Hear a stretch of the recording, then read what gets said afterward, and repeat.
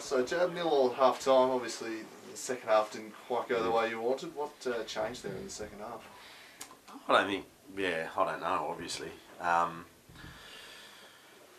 It seems to be a bit of an issue, not so much maybe the half-time thing, which obviously South was the same. I say obviously, like, I've noticed that lately. Anyway, it's more when we concede that first goal, and when you're a team that's struggling, or who we are, conceding that goal, it's all of a sudden the mountain gets bigger and the work has to get harder. And, I think it's more that. I think it's just the confidence gets shot and players start forgetting what the structure is. And for me, it was all structure. Like when you're going in with Paul Palmer and Joe Stevens, who aren't the quickest blokes going around, but we're going in with that because I'm sick of. I don't want to just play bomb it long football. We're trying to actually play football, and the first half was good. I thought we knocked it around in stages. Got out of trouble well. One touch football, and we work on that pretty well at training. We've never done it in a game, so it was good today, but still only half a job. So it was a decent start. Do you think if you'd pinched one or two early, you could have potentially got a good result of the game? Yeah, absolutely. I thought we had a few chances all game to get into dangerous positions. We did, but like George sort of said, everyone kind of, you can talk about structure and you can talk about game plans and all that. In the end, it's just natural ability or your ability or yours to control the ball and knock a pass. Devonport for me today just had those more players on the park who could consistently control the football and hit feet and beat a player and cross a ball and all that. And ours to a man, one or two just had bad games, and we got too many players carrying the rest. And I think when we have a game where your worst player still has a decent game, we'll be much better for it. But there's just brain lapses. I could pick out a few times where guys have just been on fire, and then there's one brain lapse, bang, goal. And we don't do that. Other teams might let us in. You've done a real nice move, you get in, but then we stuff the shot, the cross, the pass, whatever it is, that final third. And I tried Grant up front because O'Dane's back. I thought he got through the game well. Didn't like getting sub, but you've got to think of next week. I don't know, a couple more still, Billy and Hedger out, but anyway, I'm just talking now. Okay. Moving on to next week, Zebras in the Cup. What's going to be your approach heading into that one? Well, obviously, the obvious. There's two obviouslies for you. Three. The set pieces, and their size in the box. They don't.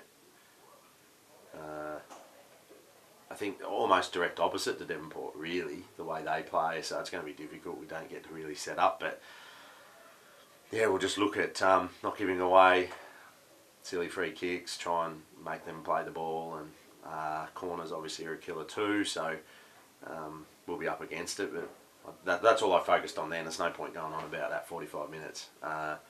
We'll get to training Tuesday, get the bodies right, and whoever deserves a game gets a game, and we'll go out and do our best. Is there potential for a few changes into the team after that result then? Well, Heggie just told me he's unavailable. Billy and Hedgie are both unavailable. So the answer is probably no. I think Rui and Sam Randall, Randall's known him since he was a kid, and he's not the quickest bloke going around, but he's got really nice feet. So, it's one of those things. You take it. The two guys I put in the midfield today, you take a cut of pace and movement for guys that can play, and obviously as soon as they just lost structure, when you can't run and you've lost structure, it's all we're up against it. But yeah, I don't know. It's up to them, I guess. We'll see how they train, and some guys are penned in, but certainly spots have come open after that. Yeah. Cool. Thanks, lads. So Chris, 0-all half time, and then you've ended up 5-0 victors. Pretty emphatic in the end. What was the turning point in the second half for you? Just think we executed a little bit better. That was it, really, in the second half.